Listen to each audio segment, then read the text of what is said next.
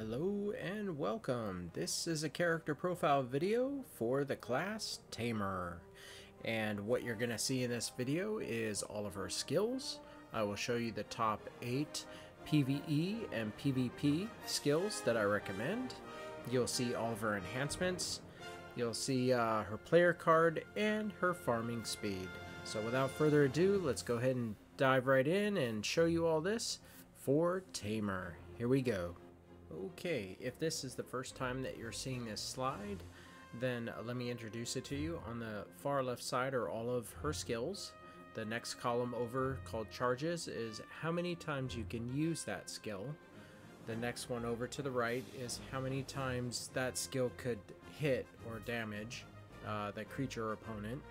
And then of course the next one is the percentage of damage for player versus enemy. And the next one is the percentage of damage of player versus player. And on the far right is all the specials that go with each of these skills. So I do want to point out that I highlighted in red 4 skills like Gravity Bolt, Maul, Hotspot, and Divine Roar. These I wanted to call to your attention so they don't blend in but they stand out, because with this class, you get a pet, and the pet is named, I believe it's pronounced Heilang, or Heilang, and he's awesome. Not only can you ride him like a mount, but he is your partner, and you guys tag team on damaging everything, and it's really something to see. So I highlighted the red text to show that if you use these skills, your damage that you're doing for your CP damage will match Heilang's damage as well. It's 50-50% ratio. So it's not combined and then split in 50-50. I certainly hope not. I imagine it's whatever you're hitting something at is what he's hitting something at. Or she. I'm not quite clear what the gender of your cat mount is. So anyways, this is all of her skills. So what we're going to do now is move on to the PvE top 8 skills I recommend. See you there. Okay, on this screen, if this is also a new section for you, it's all the skills that you previously saw, except I organized it by the PvE and the damage percentage. So once that was organized, I highlighted in green the top 8, since we can only take 8 skills into battle with us at a time. So as you can see, Beck and Call is the highest damage percentage skill that you have.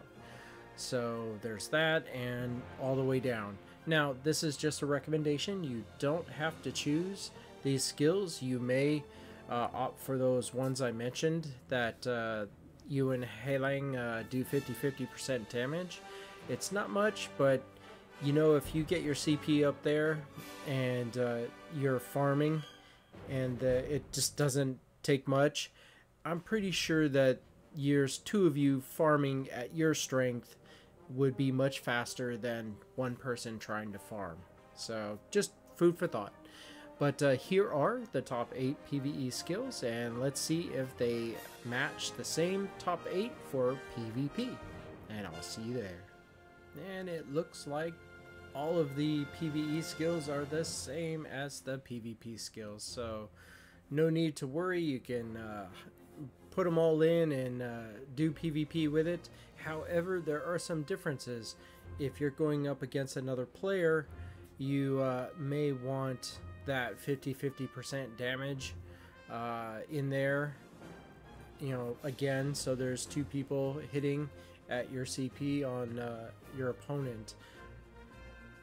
And there's also some specials in some of the skills, like let's look at the 4th one from the bottom, Repel, Invincible while jumping. Yeah, that might serve you well in a rotation of skills that you may want to bring into a PvP fight. So your choice. Definitely you want your super armor where you can, because everyone else is doing super armor, And don't worry if you don't know what super armor is. I will explain what that is on the next few slides. So from here, take a look, and let's go on to all of the enhancements, and then the player card and so on. So I will see you there. Alright, and if this is the first time you're seeing this slide, I'll briefly introduce it. On the far left, of course, are all your skills.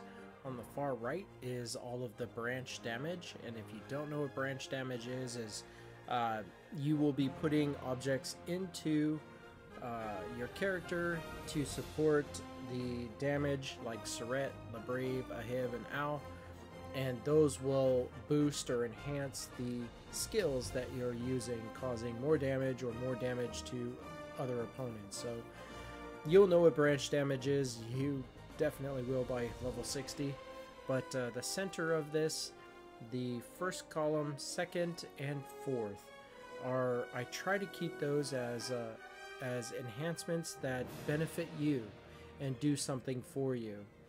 The third one, I try to keep it as enhancements that affect the creature, monster, or other player that you're fighting. So example, let's look at Sonic Slicer. And the third column is you can do bleed damage to your opponent, so 8 damage every 1 second for 3 seconds. And of course on both sides you have a chance to crit. Your charges, which is how many times you can use the skill, changes from 1 to 2 times, so you can use it twice before the cooldown. Well, you'd use it and it would, yeah, you use it twice before cooldown. And the other one where it says hold skill button for additional attack, same damage and knockback on hit, what that means is when you purchase the enhancement, it's not given to you, you have to be a certain level and then buy it to apply to this skill, Sonic Slicer, you will be getting an additional damage add to it. And it'll say in the details it's the same damage as this skill and comes with a knockback. So really, really important that you are leveling up your skills and getting these enhancements, because when you have everything, it just allows you to enjoy the character so much better. And I mean, look at the first column, there's damage adds for visually 4 of your skills right there, which stacks twice. So there's that and the branch damage on top of it, which makes that skill, or excuse me, yeah, the skill in general so much more hard-hitting. And of course, you have on the far right, the 4th column, you got skill cooldowns so that you'll be able to, you know, cast those skills much quicker. So all good things. It's to that person that says, I like this character and I'm gonna make it my main and I'm gonna max everything out, and you won't be sorry. So this is the enhancements for Tamer, and let's go ahead and show you what the player card's all about. See you there. Okay, if this is the first time that you're seeing the player card, allow me to introduce that to you as well. This is like a baseball card. So if you're familiar with my character profile videos, you can skip right to the player card and check out the character that you're curious about. But at the very top is the top 8 PVE and PVP skills that I recommend. And I've also highlighted in red the 50-50 damage that you and Heilang does, what those skills are on both sides, so you visually can see what they were and where they're at. So that's that. And to the right of it is a new area I call immobilization. So any skill that knocks your opponent down, stuns, bounds, freezes, immobilizes in any way except for knockback. I just don't consider knockback an immobilization, because it's knockback and you can probably roll out of the way or get out of the way, but compared to knockdown, you have an animation of you getting up and getting prepared and ready, and your opponent can get a couple hits on you while you're doing that. So you're immobilized for sure. So what you're looking at is in green are the skills that you have that immobilize, and it looks like Phantom Step, which is the fourth one down for PVE and PVP damage. Also has 2 immobilizations with it, so that would probably be a good bread and butter against anyone. And then of course the rest of them, which have 1 immobilization in them, and then the red that doesn't. So it looks like it looks like it's about 50-50 of her skills that can immobilize, so be aware of that. Below that is all of the skills that you saw in the previous slides for her, and below that are the enhancements that I showed you in the previous slide. And of course at the very bottom, if you're able to read it, is the definition for forward guard and super armor. So I'm going to read that to you. If you have a skill that has forward guard, this means that incoming damage will either be 0 or heavily reduced. Very potent effect. So if you have a skill with forward guard, use it. Very good. And super armor is very common with many skills, and this means incoming damage will be reduced, and effects that immobilize you like stun, knockdown, freeze, etc. will not happen for a duration of time. This is the reason why everyone in PvP puts super armor skills in their rotation, so that you can't immobilize them, but if you forget, they will immobilize you, and it just causes frustration. So be aware of what everyone's doing, and that's why I say if you have skills of super armor, consider putting it into all the skills you use when you're fighting out there. Alright, so with that, the music is going to change. We're going to head into our farming speeds video so you can see how the Tamer does at farming. See you there. Okay, welcome to the farming speeds video, but first let's show you where we're at. We are in Balanos, and we're over here at the Kron Castle entrance. We're here because their CP is 2519 and our CP is 4501. So what we can also show you is that we are using the same gear in our previous profile videos, so it equals 4501 CP. We have nothing in our inventory except for health potions. We have a clock, so we'll be doing a 5-minute test and how many kills she can do. We have a battle tracking sheet that will show how many kills she gets. It looks like we'll start it out with the Black Spirits quest. It shows 69, so let's start it at 69 kills.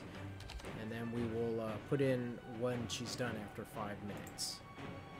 We have an auto path of where we always go to fight. And just making sure the pets are up and they're good.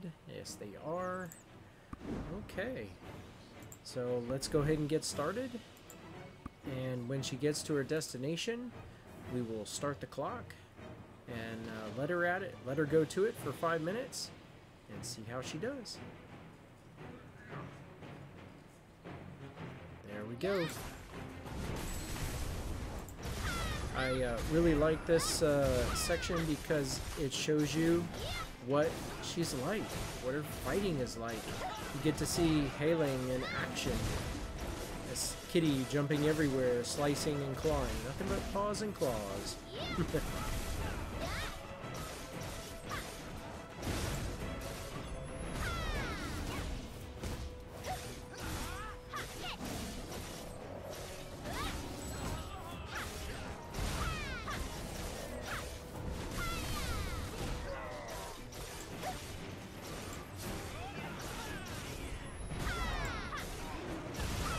You know, not to sound slanted or prejudiced in one way towards this character class, but I seriously was considering making Tamer my main.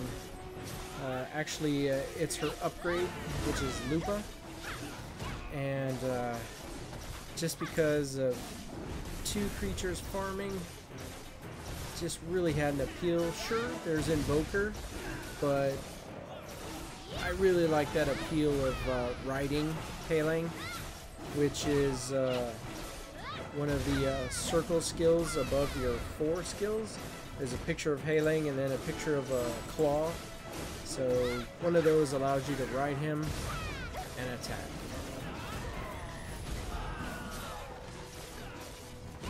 But I love my Archmage so much that she's my mascot. Can't deviate. I'm gonna take her all the way to the end of the game.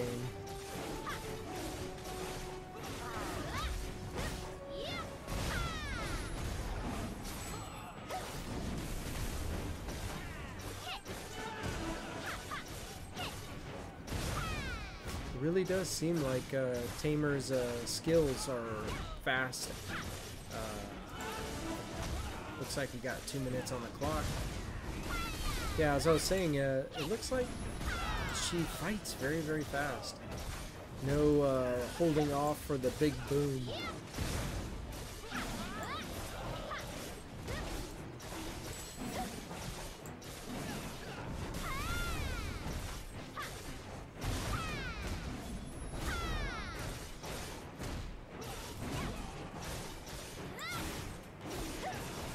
By the way, I should also add that the top 8 PVE skills are the skills that she's using right now.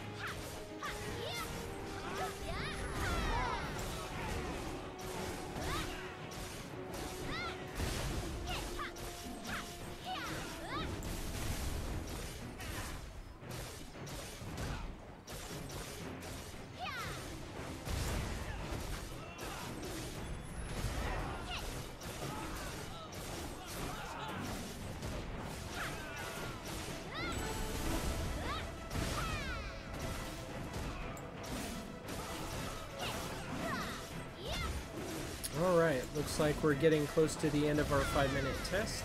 So what we'll do is we will stop the auto attack and we'll immediately go to town, go meet up with Eileen and sell our junk loot. I only count the junk loot, so any armor or the weapon that wants to be equipped, I don't count that, so I can be consistent with all the other characters.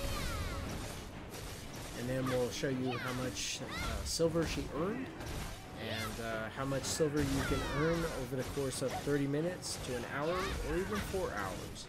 So that's all coming up very shortly here.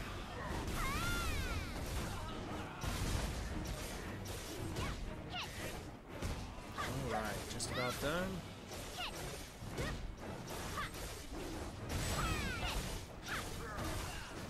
And time.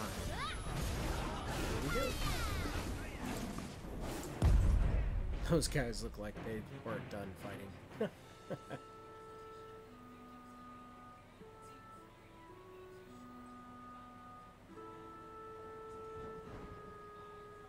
Okay. So let's head over to Eileen.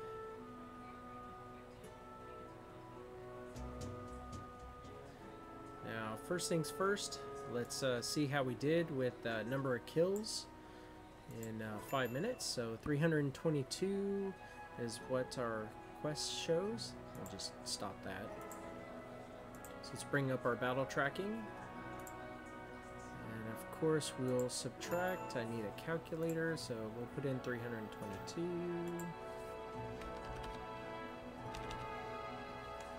Bring the calculator over. There we go. So 322 minus 69, 253 killed in 5 minutes. Wow. My keystrokes on the keyboard are very loud. Sorry about that. I made these potions So with the looks like we alchemy did I learned well from my for father. junk. Oh, look at all those skill books. Very nice. And of course, the new weapon they gave us. So let's see how much we got for the junk loot. 69,120. So we'll go ahead and put that into our sheet.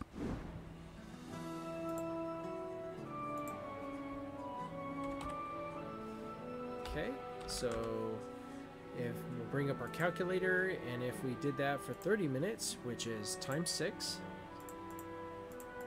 5 times 6 is 30, we would have earned 414,720 silver.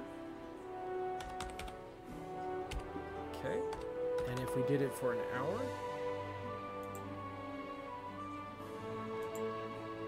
829,440.